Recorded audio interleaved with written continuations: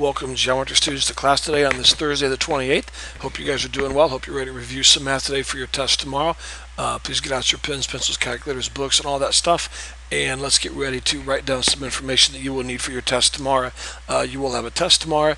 If you are not aware of that, then you've not been listening this week. We do have a test tomorrow. Please study. Make sure you're ready for the test. Some of you turned in yesterday's homework. Page 60, number 9 and 13 through 24, and 27 through 34. And then some of you need to turn it in now, so you know who you are. Those of you that turned it in yesterday early, you're fine. Those that did not turn it in, please turn that in now at this time.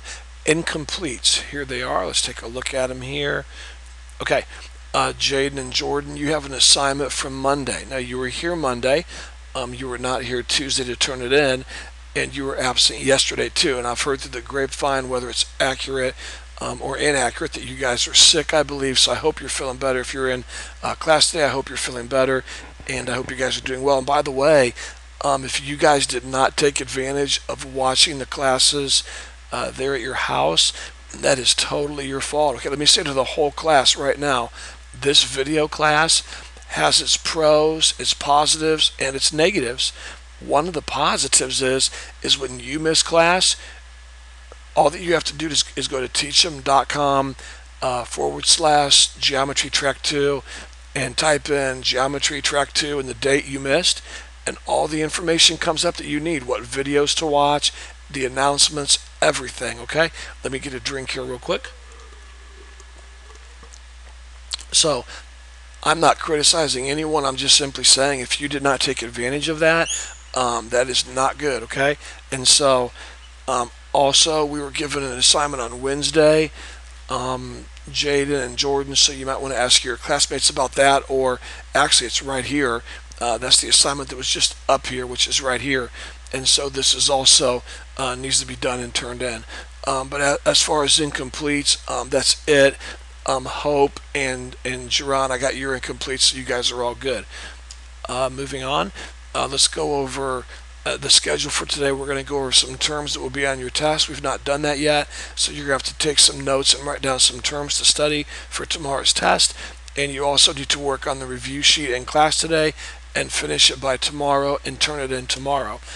Please work hard on the review sheet. It will prepare you for the test. Make sure that you can work all of the problems without any help from your notes. In case you have forgotten the review sheet, here it is. Page 43, numbers 13 through 39, all. The name of the video is Geometry Chapter 1 Review Sheet, and you should start the video, fast forward it to the 3:45 mark, okay? Let's see, let's continue on. Here are some terms you're responsible for tomorrow's test, okay? Here they are. Now, students, please listen to me carefully. And Mr. Hamill, I would not leave these terms up long enough on the screen for the students to copy down the definitions. They should have all of this in your notes. If you try to leave this up long enough for them to copy all these definitions, it'll take too long. Students, all that you need to write in your notes is inductive reasoning, conjecture, counterexample, postulates, postulate 1, postulate 2, collinear points, and coplanar points, okay? Those are the things that you need to know for your test tomorrow, okay? So go ahead and pause the video now, Mr. Hamill, for as much time that you think is necessary for them to not copy down the definitions, but just copy down these terms over here. All right, I'm going to continue on. And here's some more terms that you need to know for your test tomorrow. They're going to be all fill in the blank. All of these will be fill in the blank. And again, Mr. Hamill, I would pause the video long enough for them to copy the terms, not the definitions. They should have the definitions in their notes already, okay?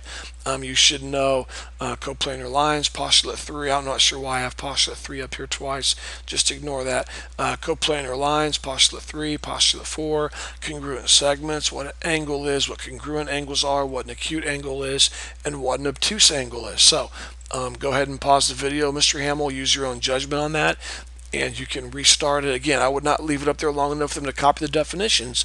You can if you want, but that takes a lot of time, and they need to work on their review sheets, okay? All right, I'm going to continue on.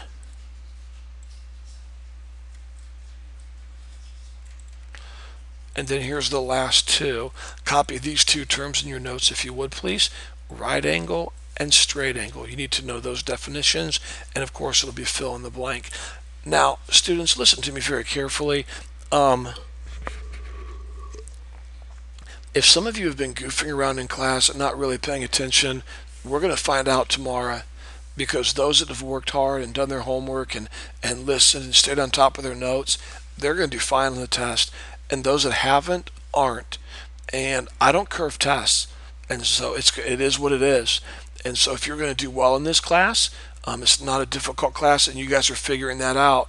But at no time did I ever say that you wouldn't have to work in this class. You're going to have to work, okay? But it's not supposed to be a difficult class. And so when you're done, if you finish your review sheet early, don't talk, find something to do. You've got history or science or English or something to work on. And how about this? If you finish your review sheet early, why don't you take these terms and their definitions and write them 1 or 2 or 3 times each? I mean, do something with your time that prepares you for your test tomorrow, okay? I mean, that's what a mature, hardworking student does. That's basically it. Have a great day. Please study tonight for the test. Make sure you're ready for it, and contact me if you have any questions.